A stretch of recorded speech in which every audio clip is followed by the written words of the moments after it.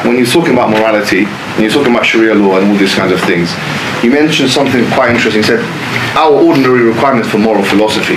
You mentioned as well, like you've got deontological ethics, you've got consequentialism or teleological ethics, and then you've got virtue ethics. You pick up a book on ethics, like for example John Mackey, you're going to find this kind of classification. This is a Western classification. You mentioned two men, which are Immanuel Kant and John Rawls, both of which, in a sense, represent the white liberal tradition, both white men from the Western Hemisphere. My question is, why should it be that white men dictate to us what morality is? Have we had enough of this in this country, in a sense that, you know, this is now, to be honest with you, in a veiled sense. If you said our requirements for morality as if we've all subscribed to it, we have a completely different understanding and a completely different ontology. Why have you assumed that the white man is right? What proof that you have that is Immanuel Kant's categorical imperative, or his hypothetical imperative, or John Rawls' veil of ignorance, what you kept mentioning, any of that stuff is true? And what proof do you have that it's objectively true as an atheist? If we can get through this question, then we can talk about Sharia law and the false things that you were saying about it. For example, a woman that's menstruating gets burnt or something like that, or you get burnt by it, or if you have sex with the one that's menstruating, which is not mentioned in any book of fiqh in Islam whatsoever. And you mentioned it's mentioned in the books of fiqh, it's not mentioned in any book whatsoever. Then you mentioned Khomeini, who was an obscure figure. So my question is, as an atheist, you have the audacity to say our requirements of moral philosophy, as if the white man's moral philosophy is all of our moral philosophies. No, we have divine command theory, we have Quran, we have Sunnah, we have our own way of deriving morals. What objective proof do you two have that the deontological ethics of Immanuel Kant and or the veil of ignorance of John Rawls, who is a liberal, both of them are liberal in a sense, and or any of the consequentialist ethics of any of the utilitarian thinkers of the modern day is objectively true? So first of all, I think you play a very dangerous game when you attach secular ethics to race, and you rob people who are of many races of their human rights. Like when you say that it's a white man's game to talk about rights, or to try and abolish suffering. No, I didn't say it's a white man's race. It's a white man's game to talk about rights. I said that what you've mentioned is a Western form of ethics. Is the ones who the knowledge producers were objectively white men, objectively from the liberal tradition in Europe. You'll know about the genetic fallacy. I'm not saying it's false. I'm asking you why it's true. Yes. So let's first of all want to deal with this question of saying we can assess the content of the ideas by looking at the race and the sex of the speakers. You said our moral philosophy. You've included me in your morality. I'm asking you to prove your morality before you say our morality. I don't subscribe to your morality. Answer me, why is the veil of ignorance of John Rawls or the consequentialist moralities of any of the liberal thinkers or the veil of ignorance or the deontological ethics of Kant is true? I'll get to it. You're going to have to stop interrupting me. Okay. And so just to add to you, so it enhances your discourse, you also mentioned rights. Yes. If you don't mind, I'm assuming you're advocating a liberal conception of rights, like the Universal Declaration of Human Rights?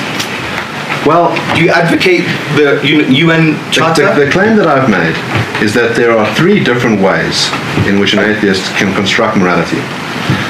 I understood that. I just want to know specific, because you mentioned rights twice. Yeah. And it's very important to unpack these. The ontological account can get you rights, and a consequentialist account can also get you rights. Yes, but from the perspective of law, of legal and moral reasoning, and what your views are, so I understand how to deal with you and your beliefs in a positive way, what conception of rights do you advocate? Is it the conception of rights that is known as the Universal Declaration of Human Rights? So first of all, I haven't expressed the personal view about ethics, and I don't intend on doing that. Okay, because you mentioned rights twice. You can say our ordinary. Very nice, but just the reason I'm saying is because rights are connected to morality. You've asked him a number of questions. Can you just, for the sake of discussion, I promise not to interrupt you. Give him at least I just wanted to a minute. I just wanted to add to that, because that's going to be a follow-up question. So if you think about that, just let us know. Because what I wanted to say was that has a liberal individualist assumption, which many people don't have to agree. And that's why when you come to the table with these universals, it does come across in some way that there's a sign of maybe superiority complex. And I don't mean it in a negative way. I'm just trying to psychoanalyze certain statements in a positive way, so we know, and you could stand in the possibility, in actual fact, that you may think you're already right. And I want you to stand in the possibility that you might be wrong. And if that's the case, then maybe define your terms a bit more clearer clearer, especially when you're mentioning things like rights, because rights is a big term, but it has ideological strong constructs. That's my point. All right, so I'm now going to speak without interruption. Absolutely. And I'm going to try and answer your questions as best as I can. Please. You're still interrupting me. I said please. So, all right, let's first of all talk about the different moral frameworks that you can have. I haven't picked a lane for myself, and I don't intend on doing so. The claim that I have made is that an atheist is entitled to claim that there are moral facts, that they don't have to buy the nihilism. You've set up a false dilemma, which is to say that either morality is grounded in God, or there is no such thing as morality, that the atheist is required to say that they're just whizzing atoms and they cannot have any normative force. And what I pointed out is that there are very good secular claims to why there is morality, either grounded in suffering or grounded in human reason, which can generate rights. And by the way, those rights can be spoken about either in legal instruments, so we can talk about rights that are allocated by the UN, or they can just be talked about in the deontological sense. You don't necessarily have to think that the UN Charter on Human Rights is the definitive account, but I think we think a lot of the rights that are in the Charter are pretty good. Now, you can bite the bullet. You can just say, I don't buy any of it. I don't believe in rights. I don't think there's a problem with suffering. I don't like any of the rules that rules generates. And you can just bite the bullet and you can say, there is nothing wrong with putting homosexuals to death. That's just your white, liberal, Western conception of things. And then we're going to have to agree to disagree on that. The point is that you have to bite a very repugnant bullet. That when you deny the major moral theories, that the consensus is going to be against you. Now, it has nothing to do with your race or your sex. While I was trying to explain this, that there's a huge danger in claiming that the liberal tradition or that the moral philosophies that have emanated from John Stuart Mill, John Rawls, or Immanuel Kant belong to white people, or because they emanate from white people, there's something wrong with them. First of all, many people around the world benefit from the notion of human rights. The idea that as an individual, you have a claim against someone else not to do certain things to you. That because you have a right to dignity, it is wrong for someone to intentionally torture you against your will, to put you into a state of slavery. I mean, one of the examples that I gave where I said any person who thinks that morality is external and a good thing would think that slavery is abhorrent. Now, the Quran mentions slavery on many occasions. It does not. Before we get to that, you've spoken for 2 minutes. Can we respond to one thing at a time? Because otherwise you're just going to... Let him finish that. Let me finish that point. Go ahead. If the Quran mentions slavery, and we'd expect a divine being that either issues good commands or is aware of what is good, to not just have regulation about slavery, but to outright condemn it, to say that no matter the society that you're in, regardless of the place or the time, slavery is always wrong. And we just don't see that in the Quran. Okay, that seems like a failure. That's responding. You've completely miscategorized what he said. You've strawmanned actually what he said, which is very surprising considering your level of qualification and education. I'm actually surprised that he didn't say we don't believe in rights or suffering. He said we don't believe in that you can't prove it objectively. Underline the word objectively. As an atheist, there is no mechanism through which you can prove deontological ethics or consequentialist ethics on an objective framework. Which is why John Stuart Mill tried to prove the desirability principle in his book on utilitarianism. What I'm saying is that this is the first thing you're going to have to choose. The second thing is, we talk about race and you talk about slavery. Let me tell you something the Prophet Muhammad said. Okay, the Prophet said there's no virtue over a black man over a white man or an Arab over a non-Arab. How comes it took you, I don't know how many years as the white dominance to figure that out? Only 30 years ago you stopped apartheid. So why should we listen to you? In a sense, okay, you're playing the moral superiority card. With all due respect, it took you 1,300 years after the fact to realize that something the Prophet said, Prophet Muhammad, who you're attacking the religion of right now, 1,300 years before, you now agree with him. So how do we know you're not going to differ on these issues? Number two, on the issue of slavery, okay, because when was the apartheid end? 1994, 30 years ago, and they're telling us about this and that. I mean, I don't see how this is working here. Number two, you said this, the emanation and the knowledge production of these ideologies that you're talking about is undoubtedly white and European. You cannot take that away from the reality. I don't think John Stuart Mill or Jeremy Bentham or Immanuel Kant was Nigerian. I didn't see. You're talking about secular ethics.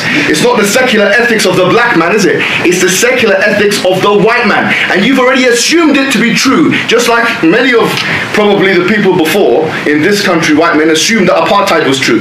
Then they had to, the suffering, by the way, that Mandela and others had to undergo, the suffering, which is good suffering, by the way, because not all suffering is bad. You said suffering is bad. What about the suffering that Mandela and the others, the anti-apartheid activists had to go through? Was that good suffering or bad suffering? It was good suffering, because then people realized that it's, it's equality and race and things like that. So this is what you're doing here, is you're being morally sanctimonious. You're clearly trying to come with a hierarchy, as you explain to me. No, you explain to me why your morality is true in the first place.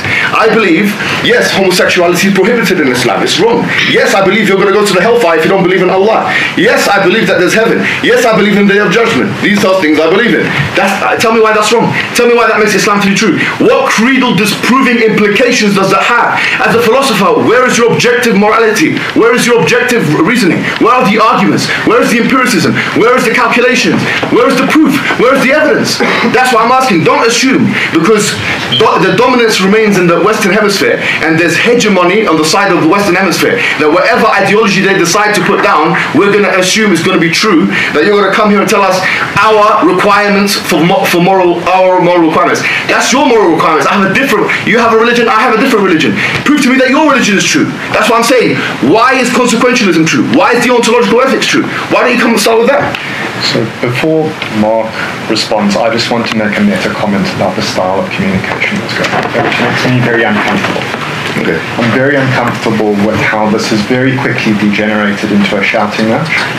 I understood, and I was led to believe by the organisers of this event, that we were going to be here to discuss, in a mature and reflective way, various worldviews. I'm very disheartened by the turn that this has already taken. So I want that noted for everybody to see, because I am not, as philosophers, as intellectuals, and for the last 5 minutes, Mark, who is an absolute gentleman, has been shouted at.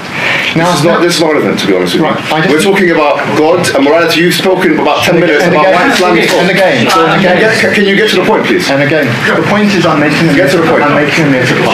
Yeah, but it's not really. It's not. Okay, sorry, I'm going to have to step in. So let me just reset. Let's reset things. Okay. So I want to reset things, and I want to talk about something. Can I say one thing? That came up. I will let you. I promise I'll let you. So we did say that this is a discussion, and we all came here wanting to discuss things, and understand that things are heated. I should say that I enjoyed all 4 presentations. I was impressed with the level of philosophy in all 4 presentations, right? And I'd like us, as best as we can, even though these things are heated for all of us, to try to do what we did in the discussions. Yes. Try to argue the point, even if we do not like many things. I don't want anyone to tell me how to speak, with all due respect. I'm free in this country. I can speak with an assertive voice. I don't need people telling me how to speak. I've not been told that I cannot speak in an assertive voice. A discussion doesn't exclude that. With all due respect, I don't want to be told off. This is a 25-minute segment. And I'm not telling you off. Yeah, no, he was for 2 minutes. That is a runaway tactic. He knows that he's got nothing to say about this.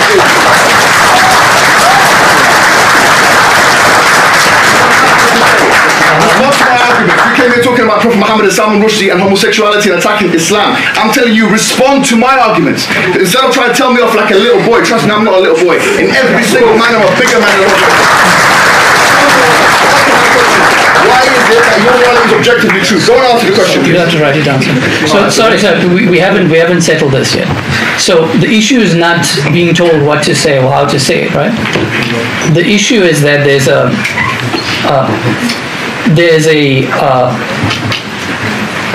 structural apartheid, the way you're being dealt with right now. That's what I'm telling you. I'm going to speak in the way I want to speak. So let me say this. Let me put it this way. I would like to be dealt with properly here. Let me put it this way. You know what I'm saying? So just answer my questions. I don't want to be told how to speak. With all due respect, listen, I'm speaking to you in a way. You're being sanctimonious and you're trying to be the schoolboy teacher. You're not here for that. No. I actually. It's why you spent 3 minutes actually in our discussion. My views are closer to yours. I'm not an atheist. Oh, it doesn't matter what you My views are closer to yours.